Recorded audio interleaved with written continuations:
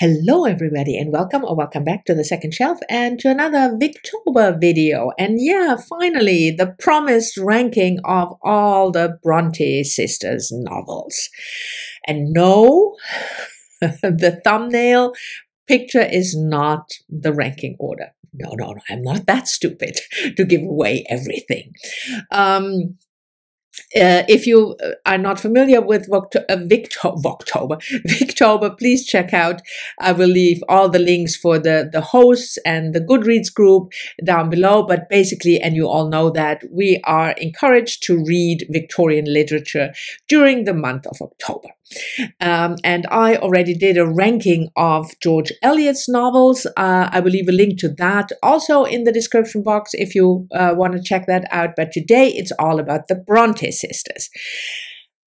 A freakish bunch in a way, because they all died very young. Charlotte lived at least beyond her 30s, but the rest of the two, Anne and Emily, they died before they even hit 30.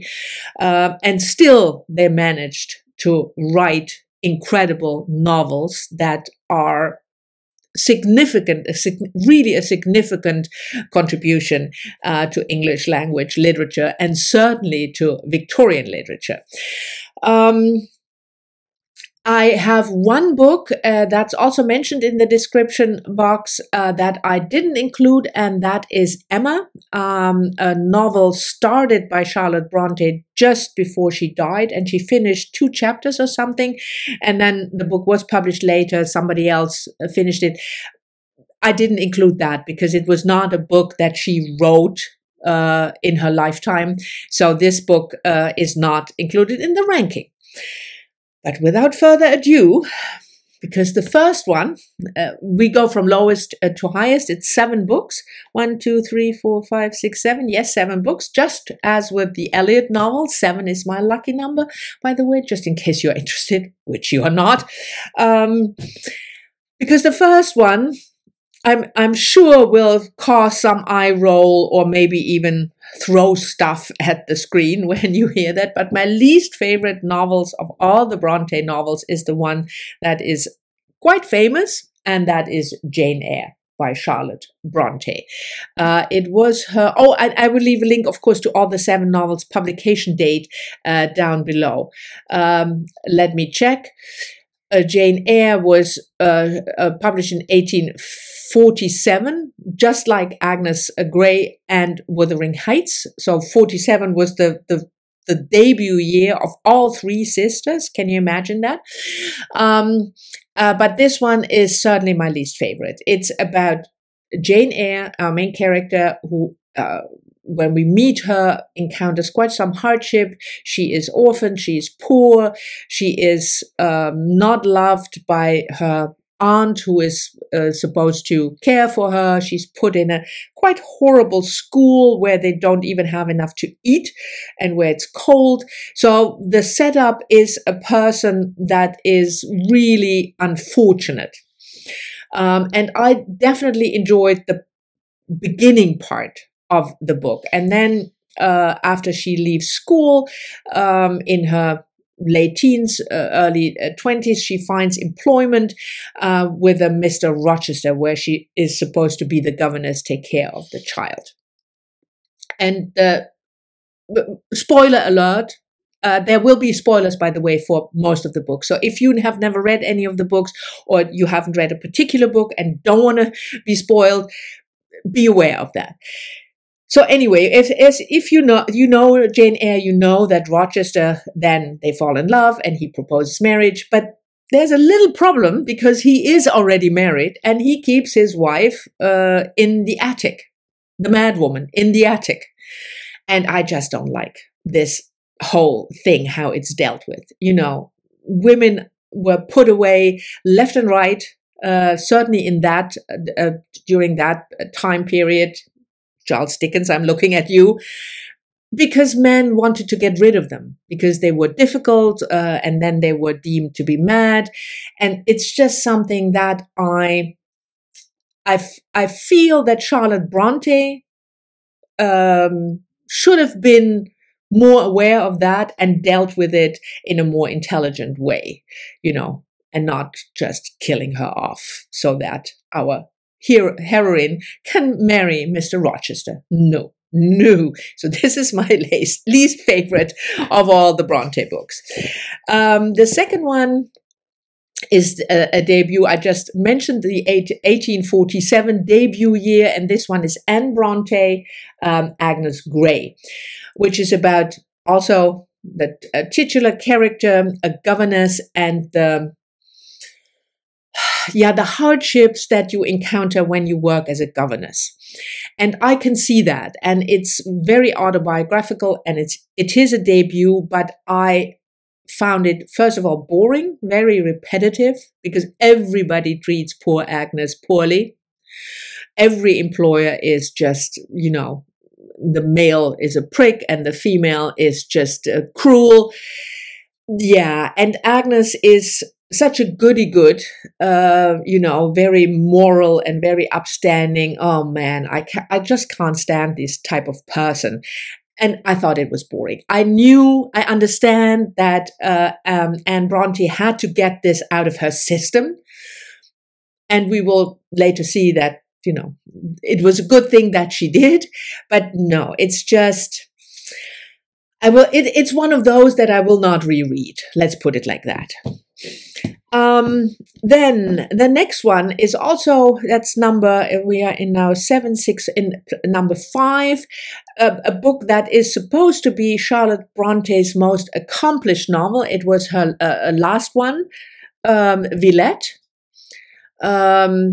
published in 1853. It was not the last one published, but the last one she's written. And again, my ranking is how much I love the books, not how, when I take a step back and don't think about my own, what I like, but just look at whether a book is accomplished. And this is a very accomplished novel. It tackles a lot of themes. Has philosophical discussions about religion, not one of my favorite subjects to read about, and the Catholics versus the Protestants, but I can see that it is very accomplished. But the story of our main protagonist, Lucy, I always forget her last name, Snow, but Snow with an E, again, a teacher, governess, and she moves to the little town Villette in Belgium and works there as a teacher in a French school for girls. And then she meets a young man, another teacher, and there is sort of a love triangle, I don't want to say, but there is, various interests, and whether or not she, Lucy, and this, what's his name, Paul Emmanuel, will get together. And it drags on and on and on, and they have all these very interesting discussions. So like I said, I can see it's accomplished. I can see that Charlotte Brontë really has something to say about a religion, religious beliefs, but also about the position of women. But yeah, I liked the draft of the novel much better, and that is The Professor by Charlotte Brontë. And this book was published later, but it was actually the first book she wrote. And then it was rejected by all types of publishers, and it was published only after Villette. And it is not told from the perspective of a female protagonist who works as a teacher, but from, as you can see from the picture, the male one. And again, quite a hardship life in the beginning, an orphaned person who then also moves to a French-speaking school in Belgium, trying to find his way, also trying to find love. And I thought, this book is also thinner. I thought this was much more tight. The story was much more tight. It is a more positive book than Villette, because this has, spoiler alert, a happy ending. So that might be something that, you know, you can say, well, that's a nicely wrapped up book, and a typical, you know, almost Jane Austen-like, with the everybody lives happily ever after. But I found the pacing, the plot, the way our main character, William Crimsworth, who goes to Brussels to seek his fortune, falls in love with Frances, a school teacher and lace maker, is himself pursued by Mademoiselle Reuter. There is all the ingredients in Villette, you know, the love triangle, Mademoiselle Reuter, who is the headmistress of the girls' school, and then there is the head of the boys' school, and the betrayal he encounters. Poor William, of course, encounters betrayal in love. Everything that she then really drew out in Villette is already here, but I just thought the story was much more tightly constructed and more, for me, a bigger pleasure to read. So this, as a draft to Villette, for me ranks higher, comes in number 4. Then number 3, a completely underrated book by Charlotte Brontë. I think it's her third one. Published in 1849. Let me have a check. No, it's the second one. Yeah, the second one.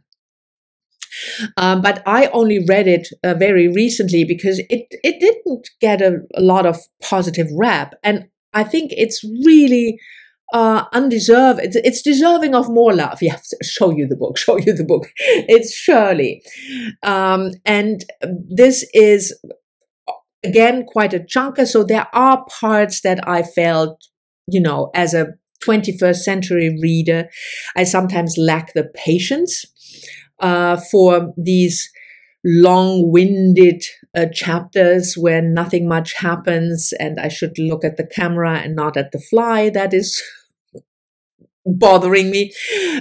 These long-winded chapters. Yes, but I feel this book, like I said, I don't understand why this is so undervalued and underrated. We have 2 females, Shirley and Caroline. Forgot already the name of Caroline. And Shirley is an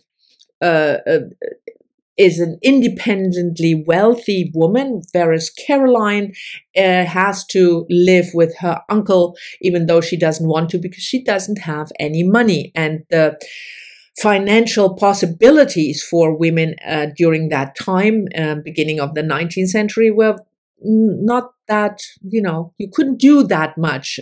If you are a middle-class woman, a governess, teacher, that was about it.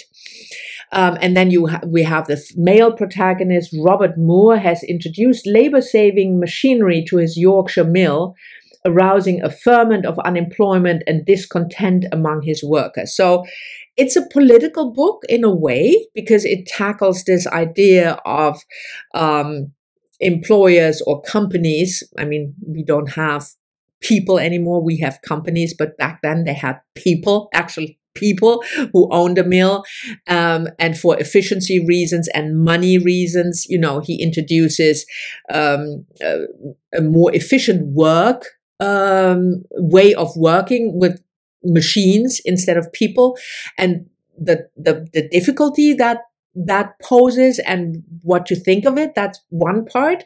And then, of course, William, should marry Shirley because she's rich, but he's in love with somebody else, like it always happens in this type of book. But what I find interesting is not so much the love affair and the love story, and everybody ends up with the person that they should end up with, spoiler alert, but the 2 women, because it really focuses, even though William is the protagonist, the main protagonist, if you will. But for me, the central characters are these 2 women, and it's quite feminist for the 19th century, I would say, the way that Charlotte Brontë shows us the limited possibility for a middle-class, well-educated woman of some standing, and that the only thing that changes something, that makes you be able to make your own choices, is money. So Shirley has money, and that means she can be much more independent than Caroline. I thought it was really well done. The characters were interesting, again, especially the women, but also the political background with the industrialization, as a topic. So yeah, I think this book deserves much more attention than it gets. And then the last two. There are only two left. Of course, you can count that yourself. In number 2 is another book that I feel is really, really good, also from what interests me, the female perspective. And that is Anne Bronte's second book. The first book that I really didn't like, I mentioned that before, but the second book I love, and that is The Tenant of Wildfell Hall. Again, it is about it's a framed narrative with a letter that begins, and we have a male protagonist who frames the narrative. Gilbert Markham is deeply intrigued by Helen Graham, a beautiful and secretive woman who has moved into nearby Wildfell Hall with her young son. But the main thing here is Hester Graham, and what we learn about her life, what we learn about her hardship, and it tackles marriage and marital abuse, and the impossibility to get out of a marriage at that time. If you are a woman, you couldn't very well have your husband committed to the insane asylum, and that the way Anne Brontë approaches this subject, again, I feel these sisters had quite a feminine streak to them. I love the story. I love the protagonist. I think this is really, it's coming in number 2. So I really love that. And of course, it's no surprise if you follow my channel for any length of time, the only novel written by Emily Brontë, Wuthering Heights, is still my favorite of all the Brontë novels. It's not a love story. It's not a romance. It's about obsession and the violent urge for revenge if you don't get what you want to have. The main protagonist, Heathcliff, again, an orphaned a young boy who wants to have Catherine, and maybe she wants him too, but maybe not. And then everything goes sideways with this premise. I'm not going to say any more about this book, because if you haven't read it, you should. But please keep in mind, it's not a love story. But still my favorite of all the Brontes. It's gothic, it's dark, it's the scenery, it's really vivid. I am completely at awe that a young woman in her from a quite secluded surrounding and not having seen much of the world in her mid-20s could write something like this. It's absolutely amazing. Anyway, so this is my ranking of all the Brontë sisters novels.